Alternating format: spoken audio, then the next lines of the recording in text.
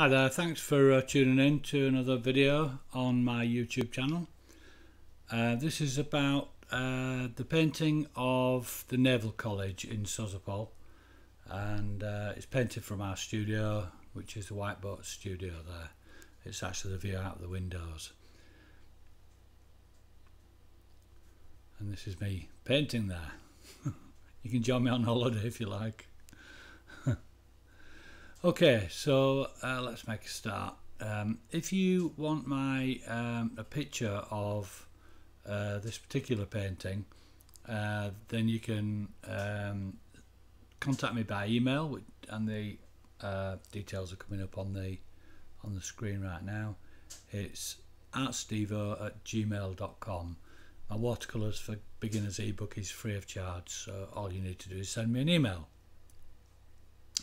You can also see my other activities on artstevo.wordpress.com, and we've got some special guests coming up this year at the studio in Sozopol, so you'll be in for a treat, one of which is a Russian artist called Ilya Ibriev, and he's coming from the 4th to the 6th of August this year, and he's doing a 3-day watercolour masterclass.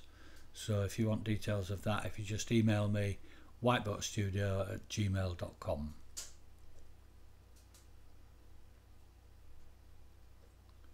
These are a few of my ladies at the harbour enjoying themselves painting. The lady on the right, Tatiana, the subject of her painting, left. So she had to make it up. This is the building that we're going to paint today. It's seen better days, as you can see from this close-up, but we'll be using a bit of artistic license. If you'd like this sketch, this is my sketch, just send me an email again and I'll get one out to you, or you can just pause the video and copy this one, or you can email me at whiteboatstudio@gmail.com.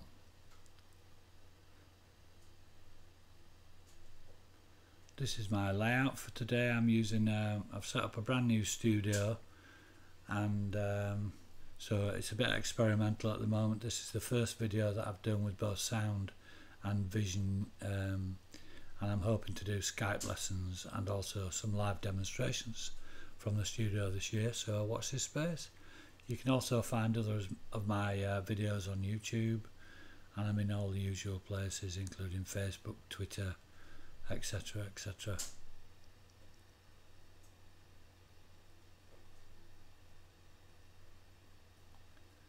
And you can like and share these videos, and also my page is on Facebook.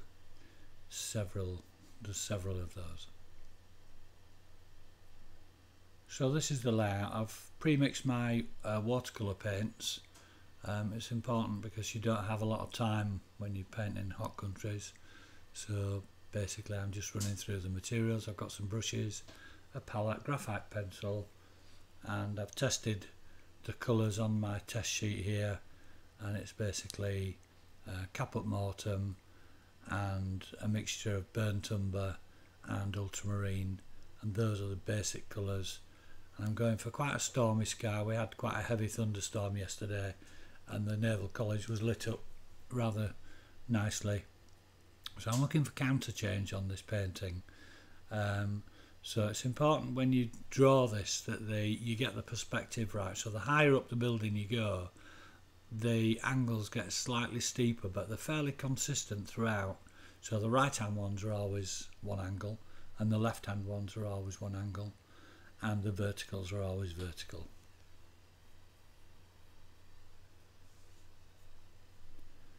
This is my little spray bottle that used to be a mosquito spray, and I'm now preparing my paints just by giving them a quick spray with the water, and that just activates them, makes it handy when you're travelling, when the paints are not all coming out of the box. So I usually just pop it out in the sun to dry. I'll be using a 1-inch brush to just pre-wet the area. We're going to be painting the sky wet into wet.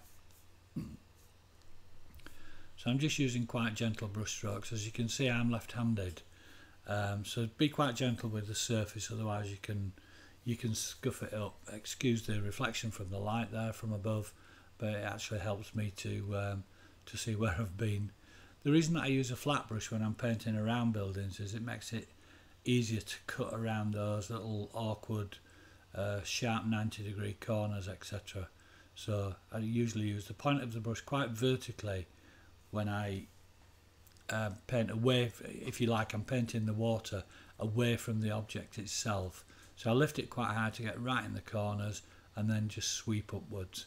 It really doesn't matter what angle you paint the water on at this stage, but it's important that you've got an overall sheen on the paper and no big uncontrollable puddles, which that's the thing that causes the panic in watercolour painting. So you just want a nice even sheen, and as you may see in a couple of minutes, I'm going to have to go back over some of these areas because where you start will have started to dry. There's something in watercolour painting called the golden time, and basically you shouldn't carry on painting if the paper's lost its shine. So the worst thing we can do now is to start painting when the shines start to go off the paper, because you just end up with a muddy painting. So it's surprisingly quick, and it depends on how wet you paint, how thick the paper is, and the temperature and humidity of the location when you're painting. So the golden time can be as little as seconds if you're painting in full sun, and if it's a fairly cold day in England it might be 10 minutes. But in the countries that I paint in, which is Bulgaria, Greece and in Asia, it can literally be 2 or 3 minutes. So you're working against the clock, so the whole of this stormy sky is going to be painted, as you'll see if you look at the clock now. We're on about 7 minutes. It should only take a few minutes, and if you continue to paint after that, everything just turns to mud, and the basic the painting will be pretty much ruined. So now I'm just mixing up and just making sure that my paint's ready. I've tested it already on a strip, but I wiped my brush on the cloth first. If you don't do that, what happens is you've already wet the paper, so that's going to weaken the mix anyway. And if you then don't wipe your brush on the cloth, all it means then is that you continue to weaken that mix. And watercolour paint always dries lighter anyway, so you can overcompensate by being quite strong and dark with the colours. It's surprising how strong and dark it is. And the washes look uneven at this stage. You can see I'm using quite gentle brush strokes, about 45 degrees. This was about a quarter sheet painting on Bockingford paper, and I wish I'd have chosen a bigger brush to do this bit because anyway, such is life. So now I'm cutting quite carefully around the buildings there. I appreciate I'm trying to fit everything on one screen so you can see the mixing, the brushes and the paintings, and I may attach a second camera for future videos just to get some close-ups of what's happening up close and personal. I realised when I watched this that it's quite a long way off, but basically I'm just painting down to the buildings, down to where the trees are going to be, and if I'm painting up against something hard like a building, I'm going to leave it with a hard edge so the water actually stops. The reason that we went quite carefully around the building is that the paint actually stops running where the water stops. So if you have a hard edge, then you can literally just paint that and leave it to dry. But if you've got a soft edge, so on the bottom right of this painting, the building is obliterated by trees, so you'll see in a second that I'll soften those edges, and so you're in effect reverse painting around those trees, so you're leaving the gaps that the trees are going to take, so that it's got a nice soft kind of fluffy edge. I'm checking now that it's still shiny, and I'm tipping the board. I want the light on this painting to come from the top left, so I'm tipping the board so that any rays of sunlight will come in that direction, and I'm helping it now with a little spray of water, which it breathes a bit of life into the painting, but I'm careful not to spray the bottom where it meets the building, otherwise it will dribble on the building. When you're happy with the results, then you can sit the board flat. The two areas on the left in the sky are just the reflections of the light, but you can see how this 300 gram paper has buckled, and that's quite normal for this weight of paper. There's no buckling at all if you use a very heavy paper, but there will be some buckling. But as long as you control the washes during that stage, then you won't end up with a stripy painting. You can see now that I just wiped the brush on my hand to make sure that it's quite flat. So I wet the brush, squeeze it out between my fingers, and then in a sliding motion I actually wiped it on the heel of my hand, which is the flattest part of your hand, and all I'm doing there is lifting out the shape of the building where I was a little clumsy and went over the building. Nobody's perfect, are they? So now I'm just tipping it just to help it to move a little bit. If your wash looks patchy at this stage, then as you can see, so does mine, and they do settle down, so all the colours blend together. But when you're happy with the result of the sky, then lay it flat. And what will happen is, as you tip the board up, a bead collects on the bottom of the wash. So you've got to keep an eye on that, because that can be your friend, or it can also be your enemy if it runs down into the rest of the painting. So all I'm doing now with they call it using a thirsty brush. So it's a brush that's been washed out right to the bottom of the pot, and then it's squeezed between my fingers, and then just finally wiped on a cloth to take any moisture out of it. And the capillary action is will lift up any puddles of water or paint that are there, because if you don't, you can get backgrounds as a result, what they call cauliflowers in the trade. And I'm just lifting out a little bit of the sky here just with a brush. There's a couple of ways of lifting clouds out. The more subtle way is to use a brush, or you'll see in a minute that I actually use tissue. And sometimes in the sky, that combination of a hard edge that you get with the tissue and a soft edge that you get with the brush gives you quite a nice combination of skies. So here we are with a toilet roll. It's better if it doesn't have a colour on it or a pattern, and all you basically do is scrunch it up into a ball and then just dab, and the harder you dab, the whiter the cloud will be. I'm also wiping around the edge of the painting. If you don't do that, the paint can bleed back. Basically the paper is expanding now because we've wet it, and when it dries flat, and if it dries flat and there is some surplus paint on the masking tape around the outside, it'll bleed back in, causing a hard edge around your painting. So it's best if you can avoid that. So now I'm quite happy with the results, and we just need to let that dry. It's always a temptation to keep on fiddling. The important thing when you do clouds is to make sure that you keep changing the shape of that tissue. If you don't, then you end up with cotton wool clouds that are all exactly the same shape, and I don't think anybody's ever seen two clouds that are exactly the same shape, so it just looks false. The worst thing you can do with the painting at this stage is just continue fiddling with it. It's quite funny when I'm teaching particularly beginners, they don't really understand that if you continue to fiddle, all that happens is that it goes muddy. So the worst thing you can do is to carry on when really you should stop, and it's really tempting to keep saying to yourself, oh, I just wish I'd done this, and oh, I wish that was a little bit better, and I'll just change this. But the best thing you can do, all these changes can be made in watercolour painting, but it's better to let it dry and then attempt to correct them. The worst thing you can do is to fiddle. So I always encourage students not to do that, but it's very tempting. I even find myself doing it sometimes.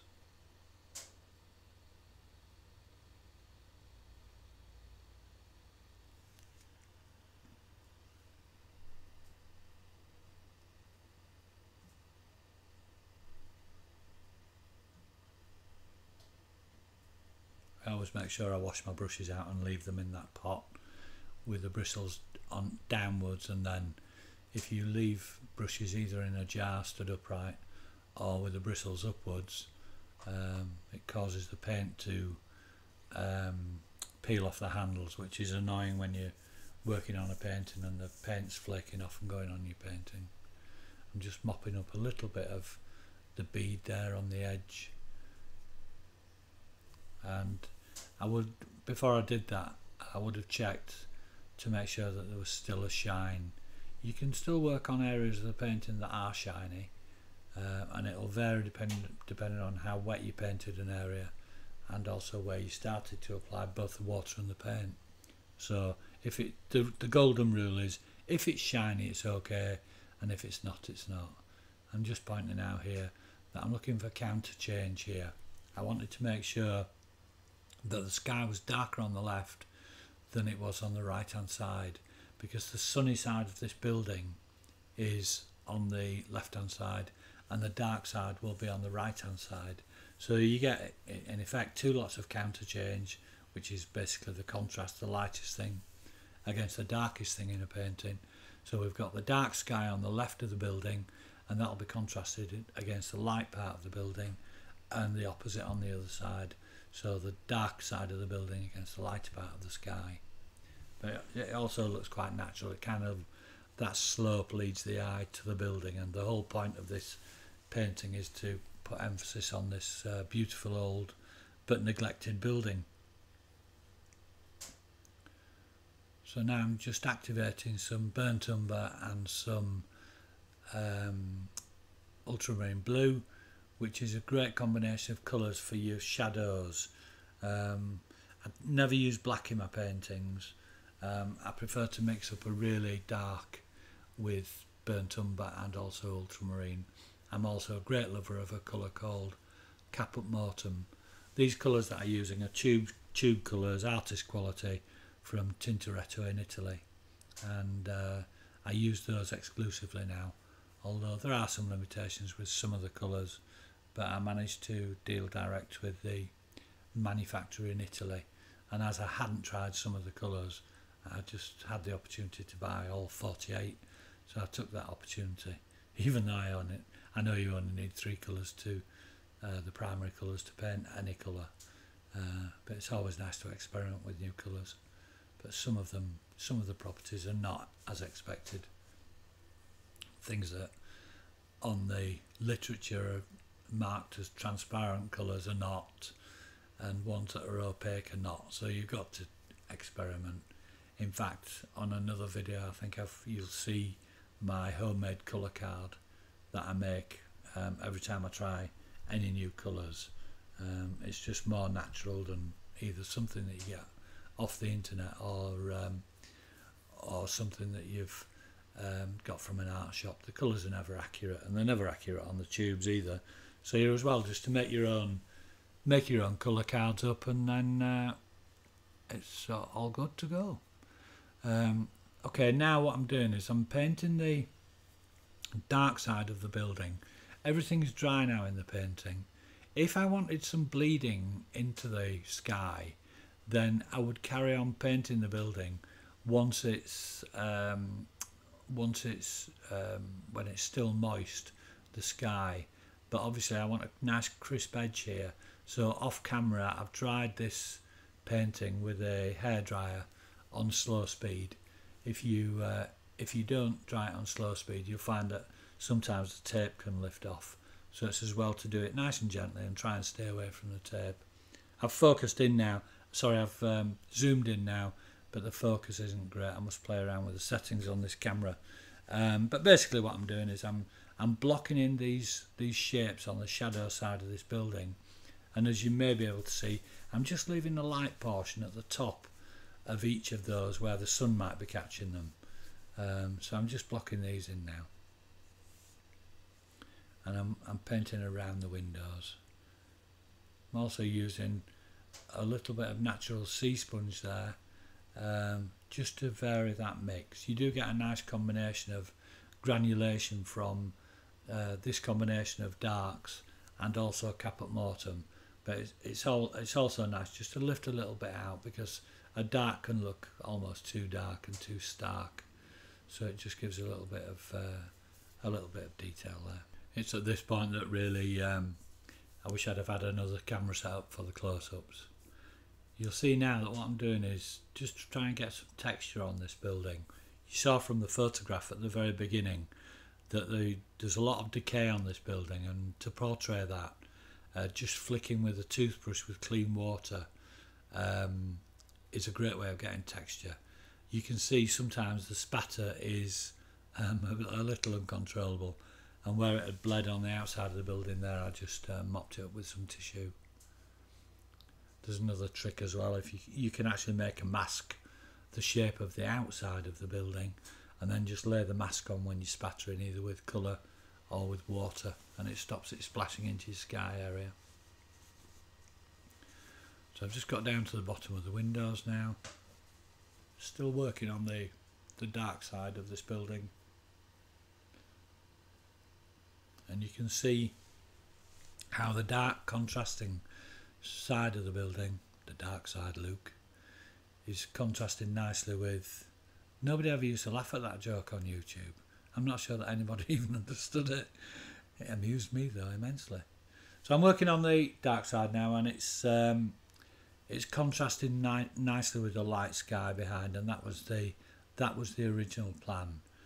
That the counter change at this side of the building would be quite stark and contrasting. The title of the painting is actually called Old and New, I think, or is it New and Old? But basically it's a very neglected building, which breaks my heart. But every year at this time of year in May, there's beautiful blooms come on the fruit trees over on the island. And it's a very beautiful combination of new growth and an old building, and that's what I was trying to portray in this painting. It's one of my favourite buildings in Sozopol, and it may be neglected and it may fall down, so I feel duty bound to kind of record it. Down at the bottom of the building here is where it's going to meet those trees, so you'll see in a second when I reach that area that I'll soften those edges, and basically that's the tops of the trees. Yeah, I'm just using a wet brush there, can you see? And I'm just softening those hard edges. Basically, if you want a hard edge, you leave it just painted, and if you want a soft edge, you just use a slightly moist brush and just spread the paint around, and it continues to bleed into the moist area, and it'll just soften that edge. And you can see now, before I move on to the next section, I'm using the hairdryer. Thankfully I'm doing a separate audio for this, so you don't have to listen to the sound of a hairdryer, which could be very annoying indeed. I know it is when I watch other people's videos. So I'm painting it on slow there, just concentrating on those areas that I want to be completely dry before I start painting the next section. And you can see now how the building's standing out. This is just the first wash. And here's how it looks out of focus.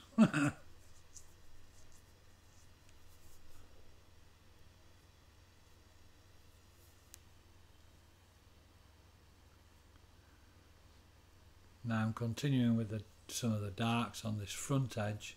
There's the masonry steps out in places, so even though it's the sunny side of this building on the left hand side, there is still some shadows because the masonry kind of steps out to give that tiered effect to this tower, which was a former naval college and fisherman's college, and they used to keep their arms here in the bad old days of the Cold War.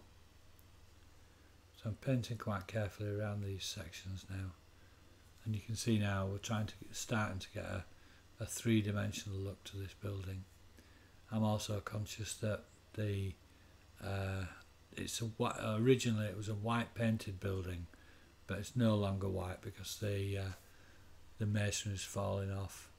I've also just turned the board over there because it's easier for me to paint that way, and it's easier to drag a brush towards you than it is to push it away.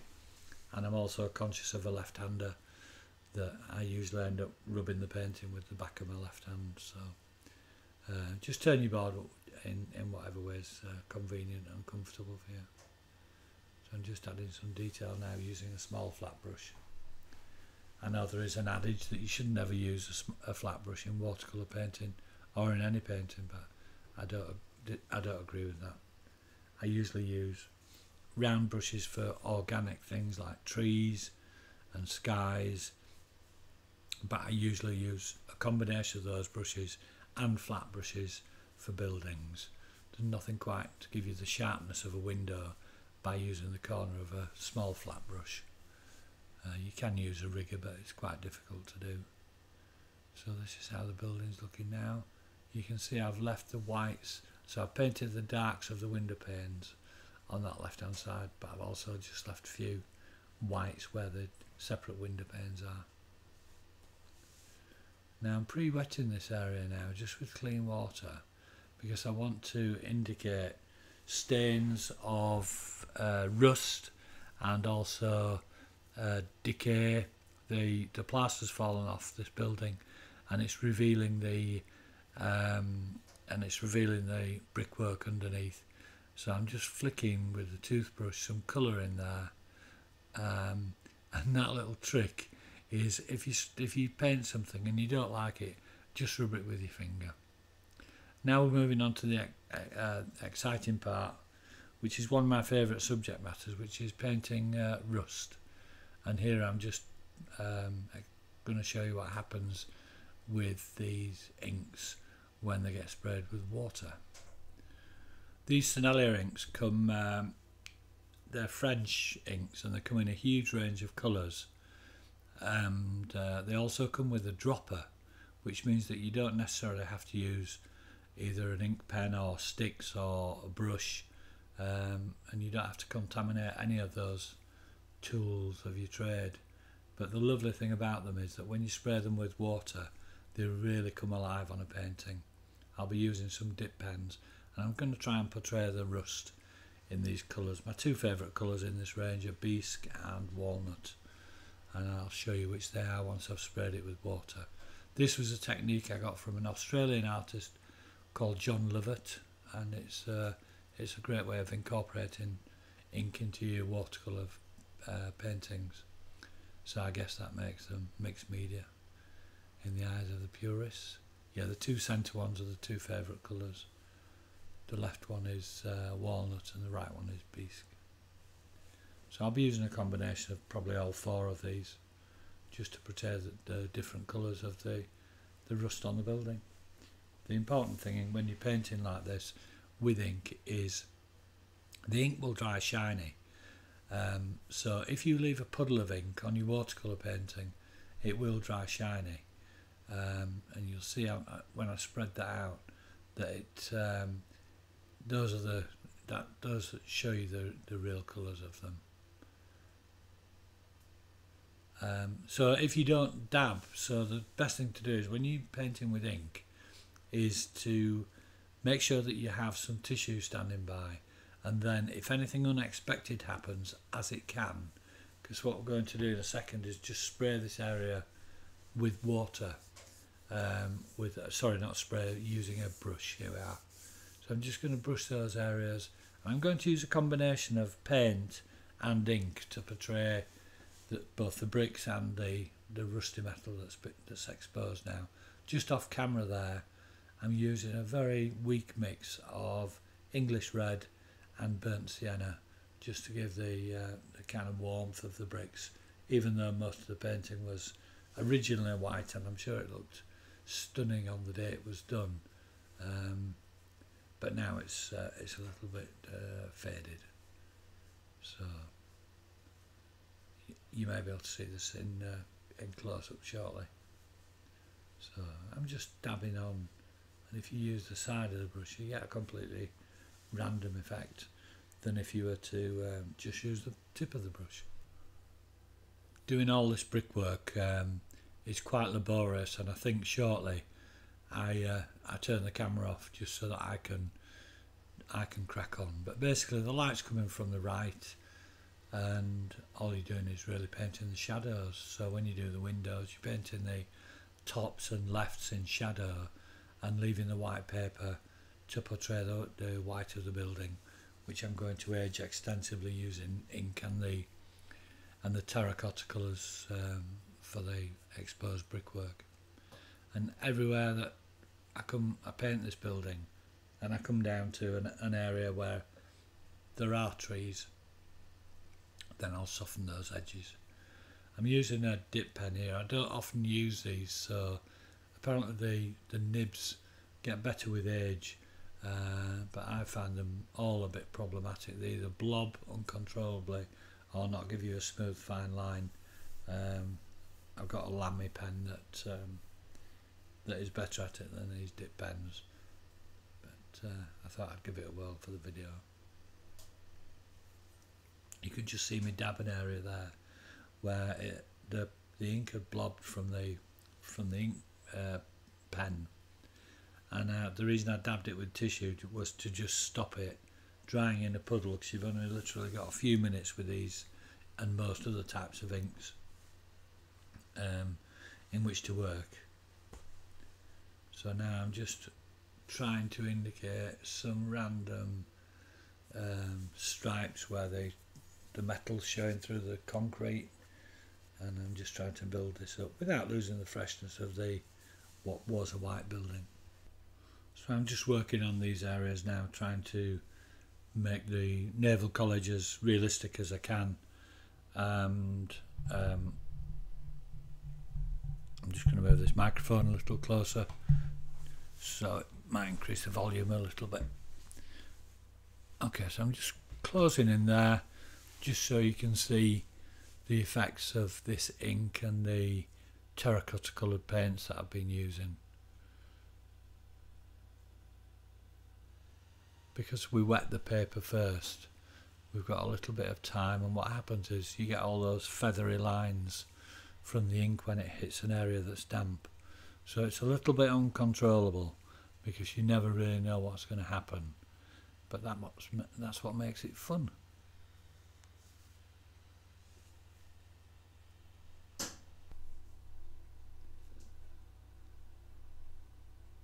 So again, the golden time still applies. If you paint with ink on a pen like I'm doing, it means that if it's wet you get a spidery line, but if it's dry you get quite a hard line. And then it's a nice combination to use on your paintings if you get a combination of things that are spidery and things that are not. So I'm just working my way around now and trying to make it look like an old building. As you can see, we've still got the light area of the building, even though we've put some paint on there. It's important that it's not too dark on the light side of the building, because otherwise there's no contrast in the building. So it needs to be coloured, but not so coloured that it looks a similar tonal value to the shadow side of the building. So I'm just working my way around here, just pre-wetting that area, and then I'll add some ink to it.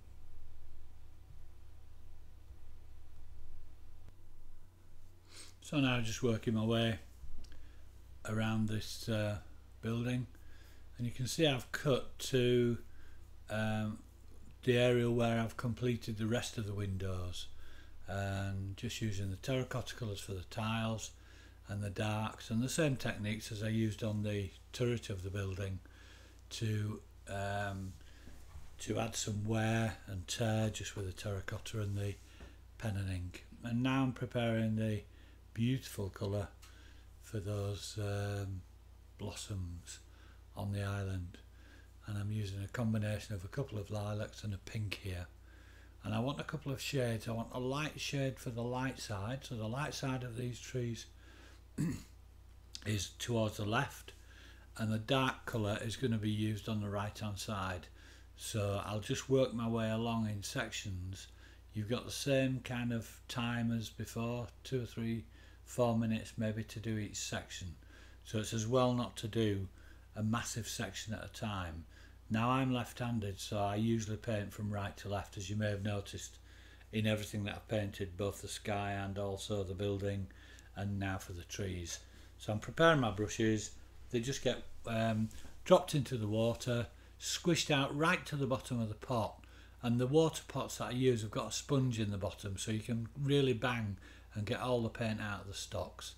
And these, as John Lovett would say, raffled bristle brushes are bashed around a bit. Now I would never do these with my best brushes, but I use a combination of fan brushes here, which I bought from a local supermarket.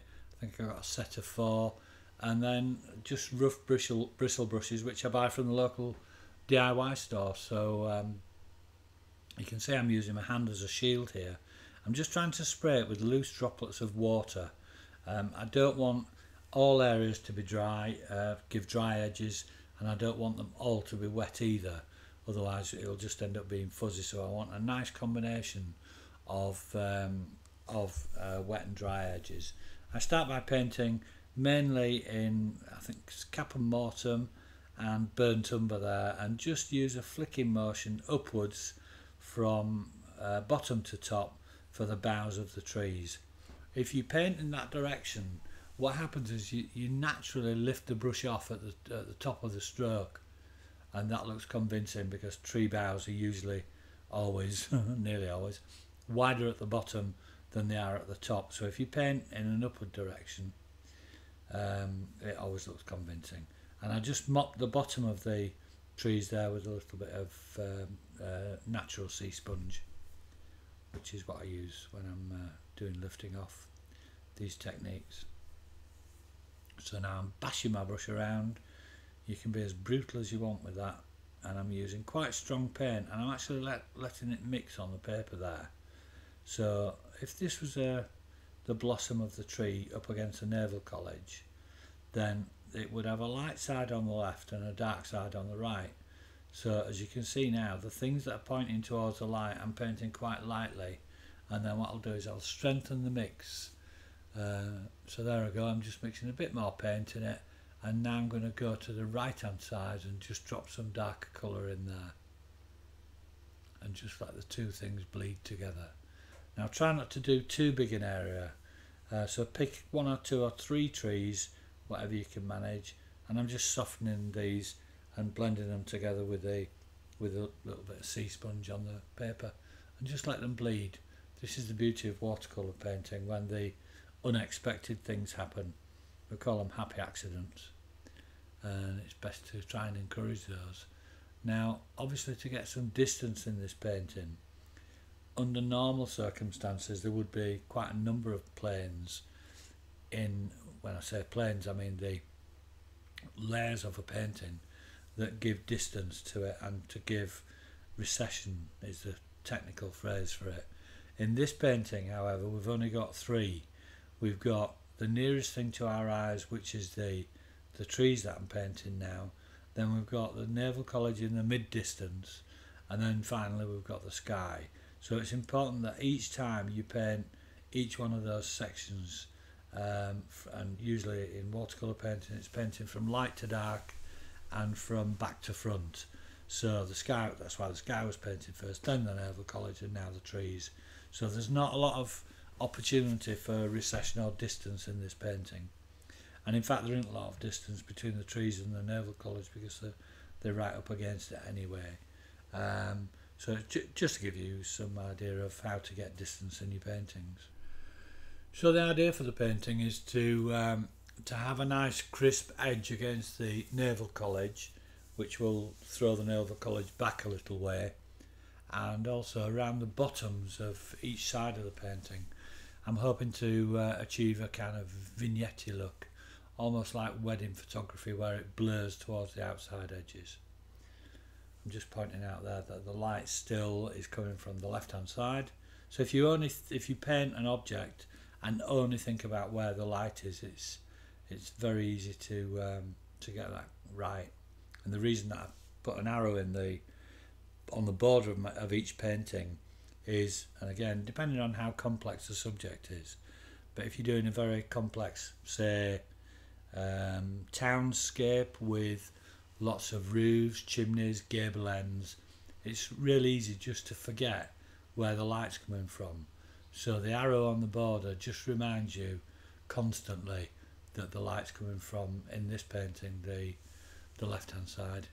You can see with that close up there, I'd also taken the opportunity to to draw, I actually used an ink pen and even a ruler for some of those cables that are holding the aerials up. It used to be a listening station, so there's quite a lot of antennas and things on the top of the building, so they're just painting with a combination of a white pen and a black pen, and I try and use a broken line so it looks more natural. I could have used a rigger, or I could have used a sword liner, which was the brush that I used for those trees. At the moment I'm just using I think it's a rigger now. It's actually a nail art brush. I don't know why I ended up with that in my kit, but I did. But it's one of the brushes I use most often, that and my 1.5" flat brush. So now I'm just trying to work out where the darks and the lights would be on each of these trees, and I always try to vary the colour from one side of the painting to the other. But also if you paint in trees, there's an infinite variety of different colours of the same, even of the same plant species or flower. So it's always nice to be able to just mix that up a little bit and just change the colour, and it makes the painting more interesting and engaging. So the technique I'm using here is just little squiggles of kind of random colour.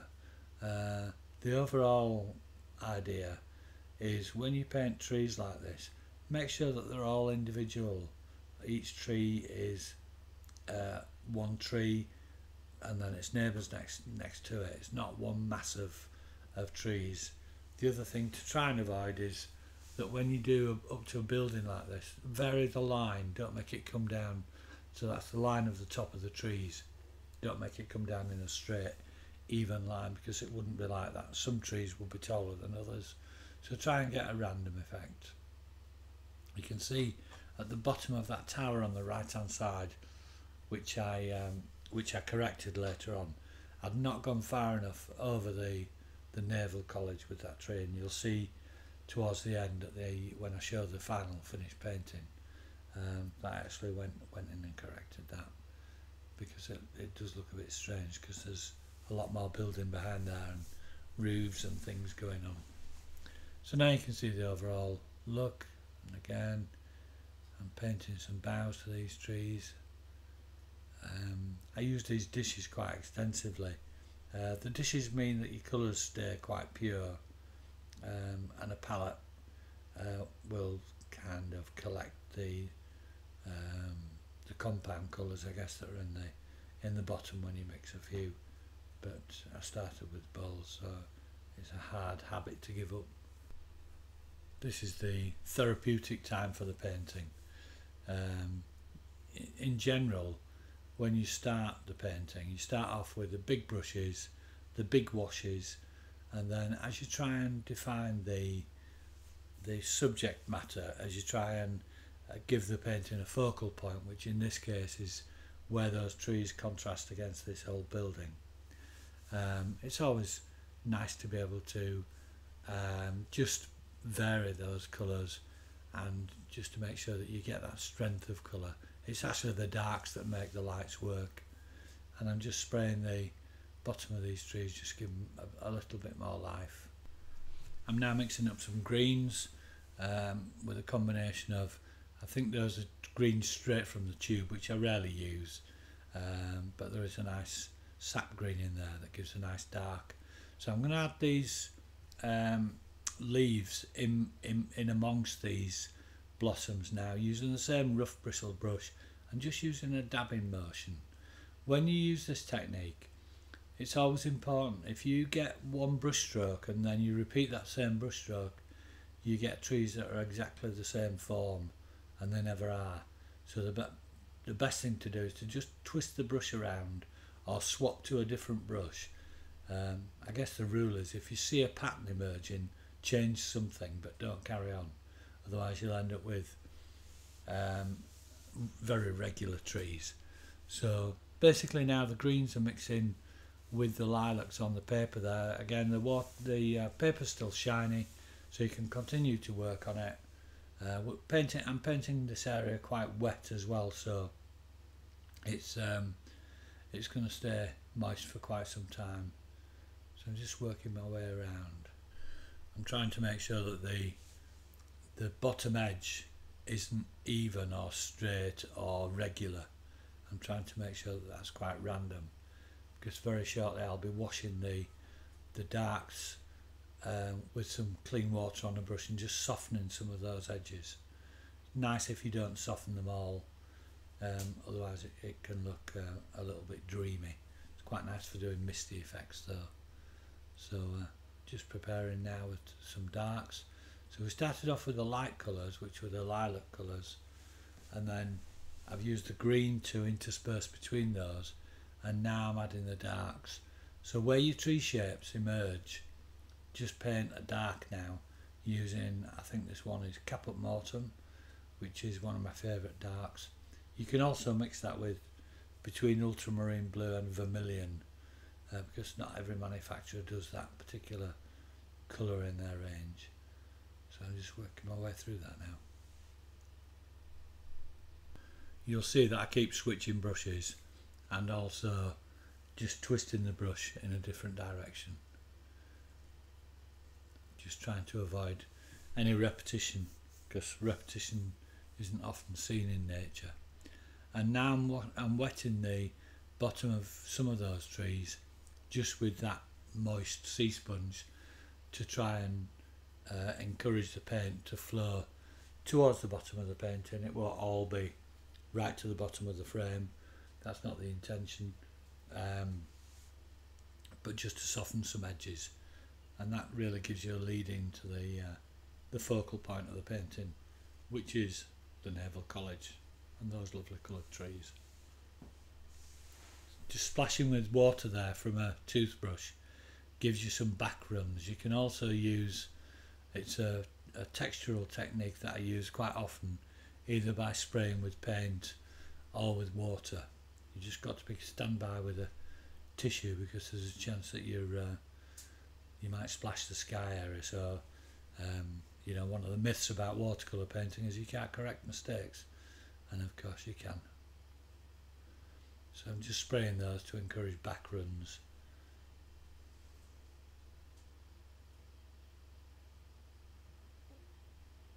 And just checking how wet the paper is still to work on. Obviously the more you do lifting off, the drier the paper goes, so the less time you've got.